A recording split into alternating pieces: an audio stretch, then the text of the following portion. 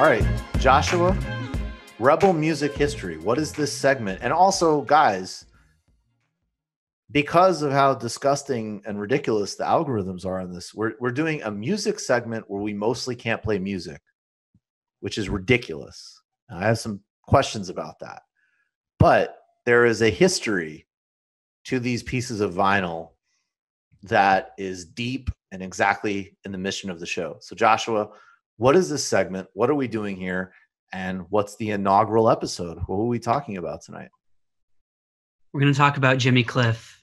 And I'm excited both to just celebrate good music. And I know that there's a lot of folks who are quarantined right now and might have some extra time to explore some good music that might nourish their spirits during difficult times. But also, I think that as movement strategists, we can explore the power of culture, the power of music and its relationship to social movement moments. That's my hope through this segment. And last week we talked about National Wake. This is the first kind of formal inaugural episode. And each one I want to share about a particular record. And first, let me set the table with Jimmy Cliff in general before I talk about the record, which is that, so Jimmy Cliff is one of my favorite artists.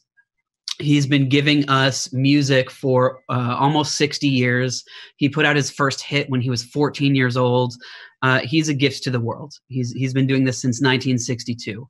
He has, and I appreciate every stage of his career, even the like weird disco reggae moment that was like in 1968, like, and I think so for example, Many Rivers to Cross is, I think, one of the best songs ever written.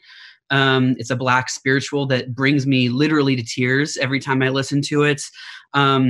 There's his song Roots Radical is one of the best sort of, I think, certainly reggae songs that's ever written. Even like his song You Can Get It If You Really Want was both the formal campaign song of the Sandinistas, and then like 30 years later it was also used by the UK Conservative Party until he spoke out against it. So he has universal appeal. So I just want to situate what I'm going to make a controversial claim in a second. And so I want to situate it in the trajectory of his whole career. So the album that I want to share, and I have a whole, again, like I have dozens of Jimmy Cliff records here. And so the one that I want to share is this one called Rebirth. And it actually came out in 2012. And it's the best record of his career. I think it's one of the best records ever written. This is Grandpa Jimmy. This is like some of his most recent music. This is Jimmy Cliff in a stage of his life where you hear like he moves from like joy to anger. It's gritty. It's like, it's lovely. It's praise music. It's gentle, but he's also occupying this elder role where he's telling stories about the role of reggae music throughout social struggle and throughout the last 60 years. It's kind of like, it's sonically, it's recorded in a traditional format. So it sounds in a higher quality version of like the heyday of Studio One. And then stylistically, it sound like there's songs that sound like they're like, ska music coming out of a sound system on Orange Street in Kingston in 1968, and it traverses like Jamaican soul, roots reggae, rock steady, like kind of the best of his work. And let me actually just talk about it for like it's all, the record's all political, but a lot of his music is political, so he has a song called Children's Bread. That's like, they took the children's bread and gave it to the dogs. That's about class war. He has a song that's like just about him celebrating life as an elder. That's called One More. And he's like, one more, like I got one more life to live. I got one more arrow in my bow. I'm not stopping. And I think that song in particular, in this moment when a lot of us feel the fatigue of this work, it encourages us to keep on going. He has a song called Reggae Music where he literally tells the story of the role of music in Jamaican independence through the civil rights era. And he's like, sit down, son, I'm going to tell you a story about why this matters. he has a song called Blessed Love. So, I mean, like, it's spiritual music, right? So he's like blessing up different peoples around the world. He like intentionally blesses up Gaza in that song. It's amazing. But the historical piece that I want to talk about specifically is he does a cover of the song Guns of Brixton. And so Guns of Brixton is a song that the Clash wrote. So let's actually pause and let's talk about the Brixton riots. So in 1981, there's a neighborhood in South London that's mostly Jamaican immigrants. It's a Black neighborhood that is not just economically depressed, but they're experiencing the equivalent of literal stop and frisk laws. This was, the stop and frisk laws in New York City that have under Bloomberg and Giuliani. They've started under Giuliani, right? Yeah. Those were pioneered in the 80s in England. They were often called no sus laws, where it was basically like if you were young and you were Black, you could be stopped and harassed by cops. And so there's tremendous tension between cops and Black youths. And there was a lot of hate crimes happening. And there was the precursor to this was that there were some hate crimes in which a number of Black youth were murdered in an arson. And the cops not only obviously didn't help the situation, but they were clearly on the side of the arsonists. They pretended it wasn't a hate crime. And so there was all of this tension bubbling up in South London and Brixton. And there was an altercation between a Black youth and a cop.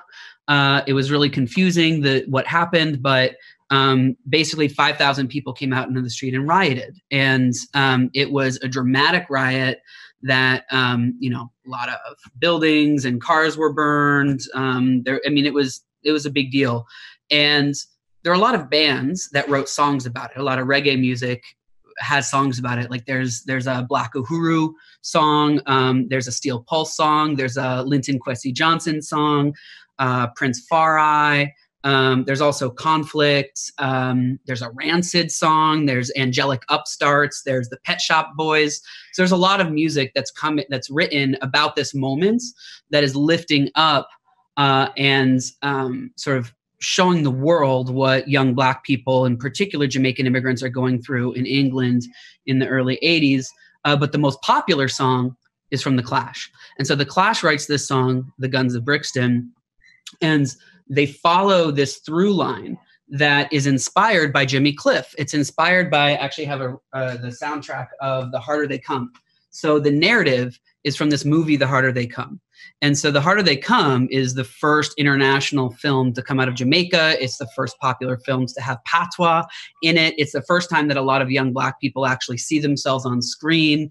And it depicts like poor people struggling to survive, working class Jamaicans. It like popularizes not just it's often credited for how reggae music caught fire globally and certainly in the UK. And so the Jimmy Cliff stars in the movie, and he plays this character called Ivan. This is one of the best movies of all time. I think you should watch The Harder They Come for sure. I'm gonna unmute myself to say, watch The Harder They Come. It's so good. It's so good. It's so good.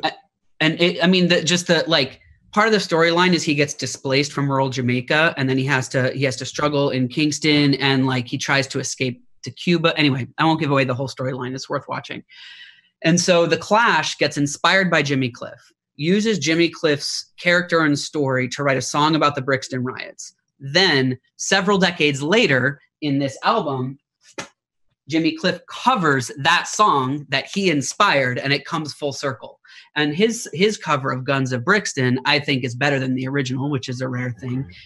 And the best version of it. And so there's something to me that's particularly profound about Grandpa Jimmy as an elder putting out what I think is the best record of his career that pays homage to the way that he inspired people. So there's this kind of like meta owning of his legacy and like taking credit for his legacy that is uplifting all of these stories of resistance, particularly the Brixton riots, which, by the way, had a tremendous amount of impact. I mean, we could break down sort of the social movement role of a riot, but there was this thing in 1984 called the Police and Criminal Eviction Act that basically ended their version of stop and frisk that was the consequence of these riots.